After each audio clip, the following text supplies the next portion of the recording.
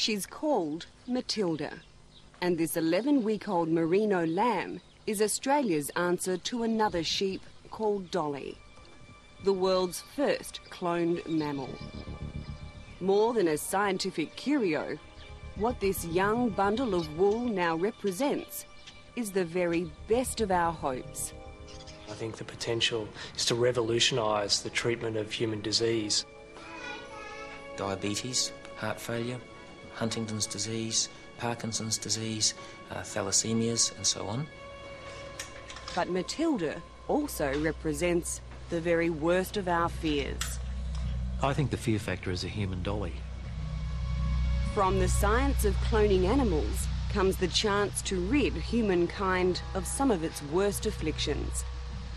But it's research that comes at a cost, one that will require Australians to carefully examine their own consciences. I think the public needs to be fully aware that what it means is the wholesale use and, in my view, abuse of embryos. Tonight on Four Corners, the clone age.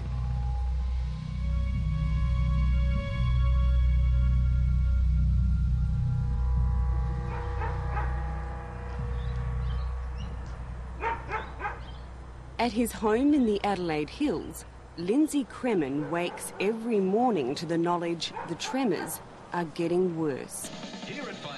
His movement more limited. We give you stress-free music all day, every day. I've gone through the night without medication, so in the mornings I'm pretty well looking for it. It affects your every part of the day. I mean, you get up in the morning and you want to have a shave, or you have your breakfast, and at that time when your medication is very low, having not taken any during the night, of course, it's very hard to control a spoon, a cup, and things of that nature. Lindsay felt the first twinges of Parkinson's disease 10 years ago.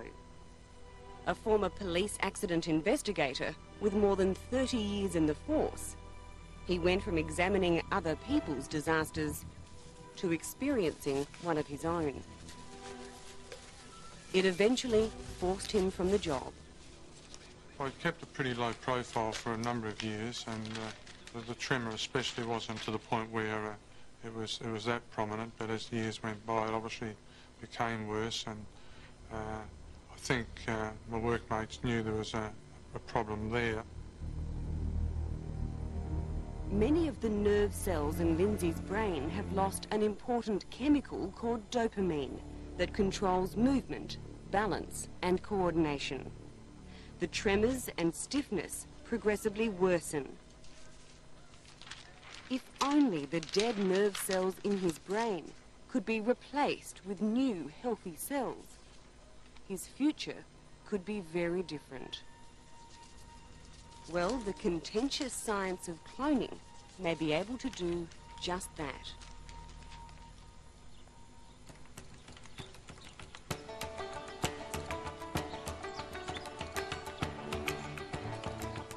Tucked away in the Barossa Valley, a little further up the road from Lindsay's place, is a farm. A farm where the sheep ain't all ordinary sheep. Well, she was last in the line of births, and in a kind of way I think I can confess and say that I'd given up hope of producing a healthy live animal from that run. Mathilda is a scientific first for Australia. One of 2 successful animal clones born days apart in April. Both modelled on the same cloning technology that created that other, more famous sheep, Dolly. How's she treated around the farm? She's spoiled rotten, of course, and she just loves this milk. Overweight and hungry. She's made short work of that. And that might be your last, too. Mathilda will pave the way for breeding livestock with elite gene pools for the best wool, meat or milk. Quite a number of years ago, we appreciated that the birth of Mathilda had substantial potential in terms of not just livestock production, but in other areas, exciting areas like medical therapies and so on. From our point of view, we had a commitment to the wool industry to develop these new technologies and to make them available to industry. And we saw that we had almost a moral obligation to go out and develop this technology. The techniques that created her could be applied to any mammal, including man. A cell was taken from a lamb fetus, complete with its own DNA. An egg was taken from another sheep and the DNA removed. An electric current fused the cell with the egg and an embryo was created.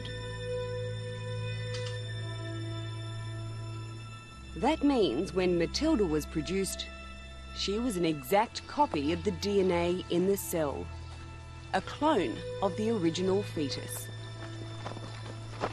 Frankly, I see cloning, particularly in the medical areas, as being absolutely fantastic. It might well be to cell degenerative diseases what immunisation did to infectious diseases. Perhaps the process that gave us Mathilda could produce a human clone. But researchers have a very different target: tailor-made tissue, spare parts to replace all the diseased-ravaged areas of our bodies. Hearts, brains, livers, pancreas, blood and more. To tackle diseases for which there are no known cures. In effect, those applications are any disease which has as its basis the loss of cells, say diabetes, heart failure, Huntington's disease, Parkinson's disease, thalassemias and so on. So-called therapeutic cloning is the science that may help Lindsay. We'd move from a world of treating disease with surgery and drugs to one where we use our own cells to heal our bodies. This is one of the most fundamental changes, I suspect, most revolutionary changes, I suspect, that's ever likely to have occurred in medicine in human history. It's probably the race that's going on in human medicine at the moment. The prize is enormous because of the wide-ranging applications of this technology and, of course, the fact that it's treating what have previously been intractable diseases. There's already one type of cell replacement that could leap ahead with the help of therapeutic cloning. The beneficiaries, child victims of leukemia, whose own bodies fight to reject the very bone marrow transplants that would save them.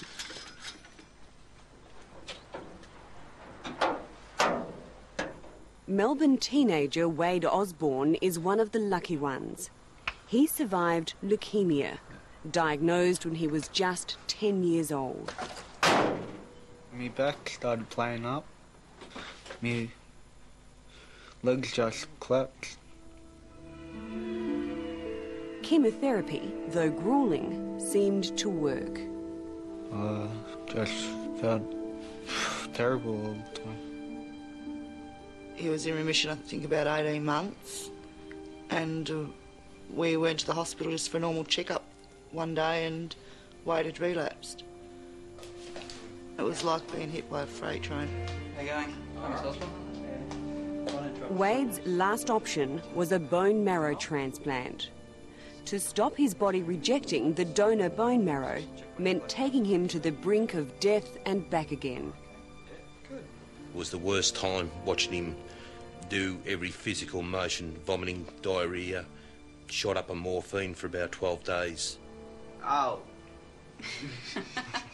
To be absolutely honest, a child who goes through a bone marrow transplant goes to hell and back as a result of all of the combination of chemotherapy and immunotherapy and anti-rejection therapy.